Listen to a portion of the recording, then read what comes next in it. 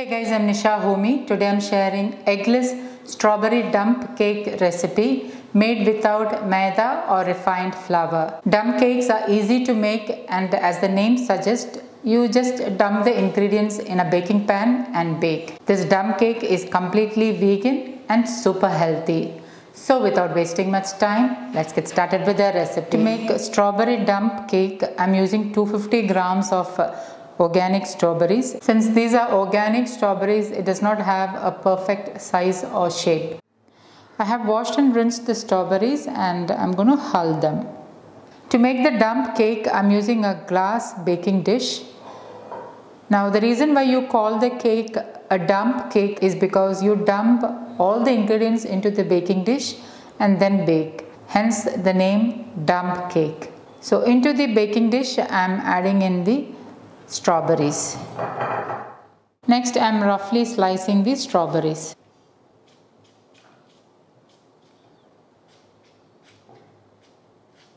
Okay, now I have roughly sliced the strawberries and I have added into the baking dish. I am squeezing in half of a lemon. I am sprinkling in 3 tablespoons organic jaggery. This is stone ground organic crushed jaggery powder. And with a spoon, I am just giving this all a mix. I'm going to allow this to rest for about 5 minutes so that the juices will be released. And 5 minutes later, you can see that the juices has started to release out. Into this, I'm adding in half teaspoon vanilla extract. This is entirely optional. I like the flavor of vanilla in strawberries. So if you prefer, you can add, else you can totally omit it. And I'm just giving it a nice mix so that the vanilla extract is mixed into the strawberries. This gives an amazing flavor to the cake, but it's just a matter of personal choice. Next, I'm adding in 2/3 cups jaggery powder, stone ground organic crushed jaggery powder. 1.5 cups kapli wheat flour. Kapli wheat is also known as emmer wheat. Emmer wheat is an ancient variety of wheat grain which has a very weak gluten molecule and also is high in fiber. Hence, I prefer to use them in my recipes. However, if you don't have kapli wheat at hand, you can use organic whole wheat flour instead.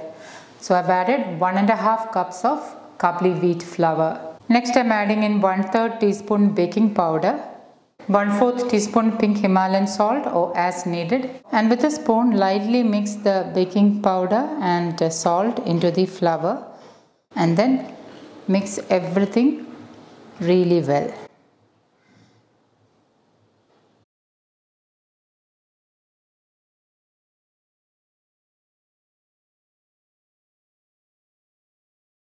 Next, I'm adding in half cup wood pressed coconut oil.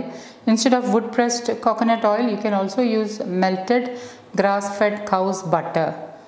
So I'm just drizzling in the coconut oil all over the baking dish. And with a spoon, I'm mixing this.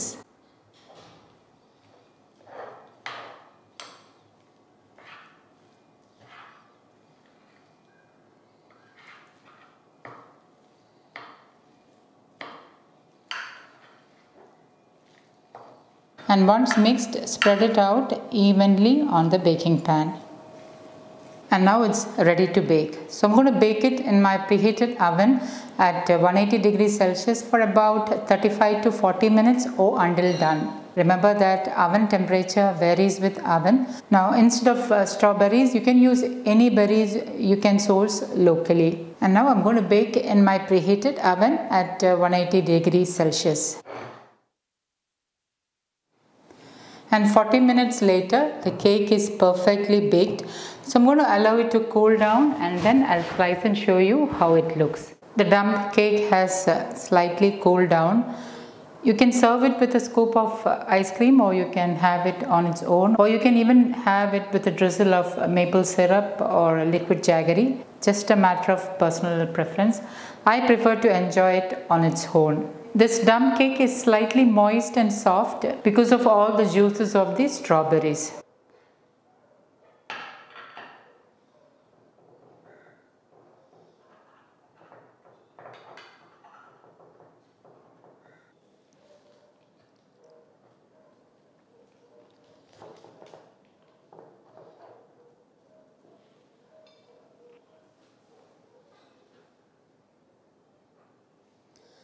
perfectly baked.